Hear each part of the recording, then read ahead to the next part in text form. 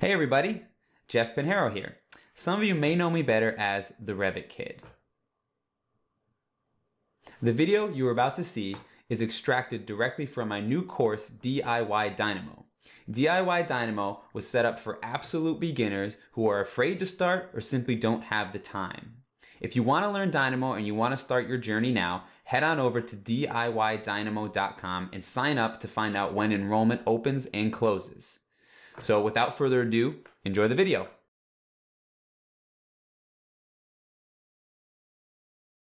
For our first ever Dynamo script, we're going to do something that is extremely simple but very powerful.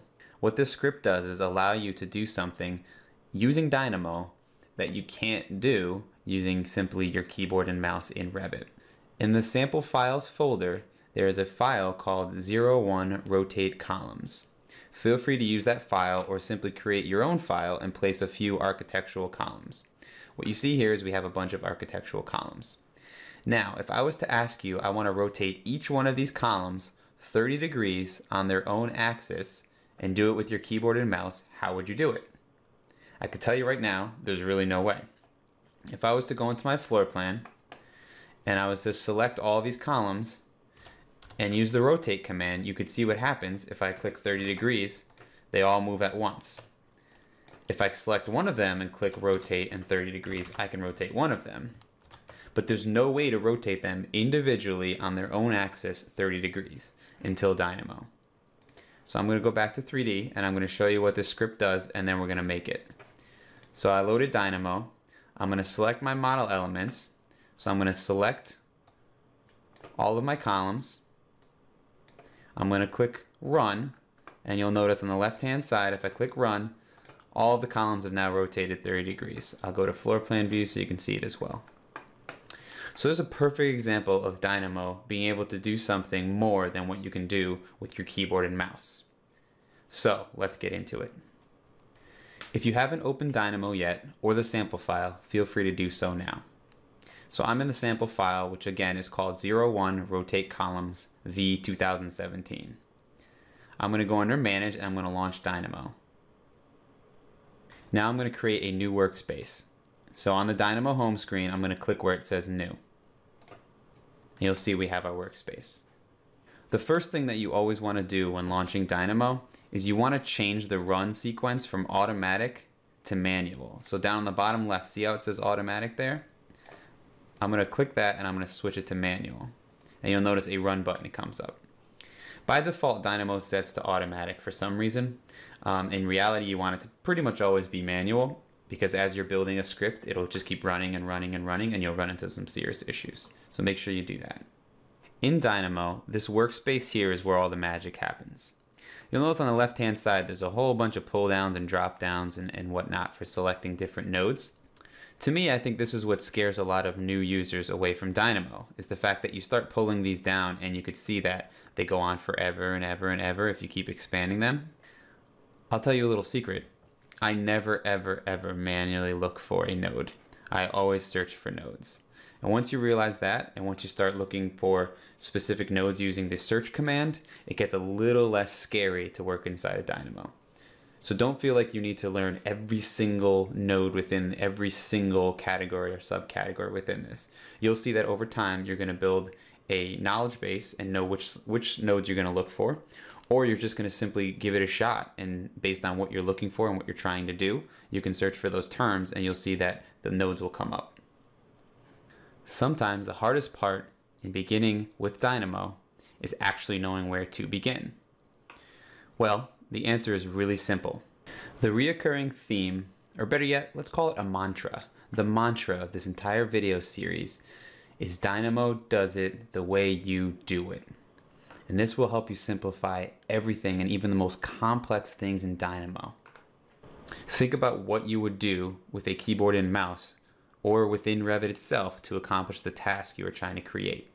So in the example we're using here, if I minimize Dynamo, let's think about the steps it takes to actually rotate a column.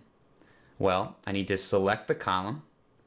I need to type the rotate command. I need to activate the rotate command. And then I need to type in or select an angle. and then once I end the command, it's rotated. So keeping that in mind, we're going to set up our Dynamo script. So what's the first thing we need to do? We need to select our elements.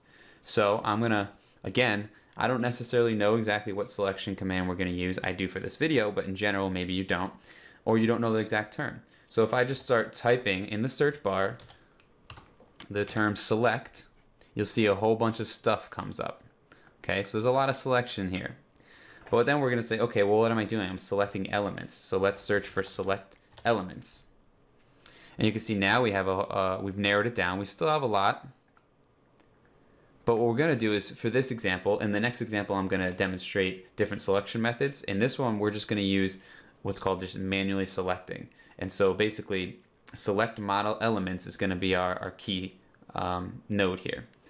So what I want you to do is place the select model elements node. And the key there is to make sure you are using the select model elements with an S and not select model element, because we need to, if you notice here, that's actually on the left-hand side. It's called select model element. That's only one element. If you read the description of this, it says select multiple elements from the document. So I'm just going to click that node and it's going to add it. And you can see it immediately says nothing selected. Okay, so now thinking through the process of how we actually rotate the columns, what's the next thing we need to do? We need to use the rotate command, correct? So without even knowing the name of the node, if I just type the word rotate, so automatically we filter it down to all the nodes in Dynamo that have to do with rotation. Okay? So now you don't have to read through all of these in the tutorial, but if you were to read through each one of these, you would notice that they all don't do what you're looking for. They're looking for different types of rotations, different angles, and so on and so forth. So, and this is how I learned Dynamo. I just went through and I sort of started looking at it. And then I found this one called set rotation. It says set the Euler angle of a family instance around its local z-axis. So when you read that description, automatically you're thinking, great, it's rotating around its local z-axis. So it's not rotating around the axis of all the elements, just the one instance. So that's the perfect node for what we're doing. So I'm going to click that to place it. Okay, so if you remember, we select model elements, and then we have to select the rotation command. Now, what we want to do is think about the next step. The next step is actually going to be rotating it, correct? So that's all happening within this node. Okay, so this is our entire rotation command. And you'll notice what it's looking for is it's looking for a family instance. So it's looking for, in this example, it's our columns. And then it's also looking for an input called degrees. So that's going to be what we rotated at. So that means we need to place a node that allows us to input degrees. So I'm going to select where I search for rotate, and I'm going to look for integer.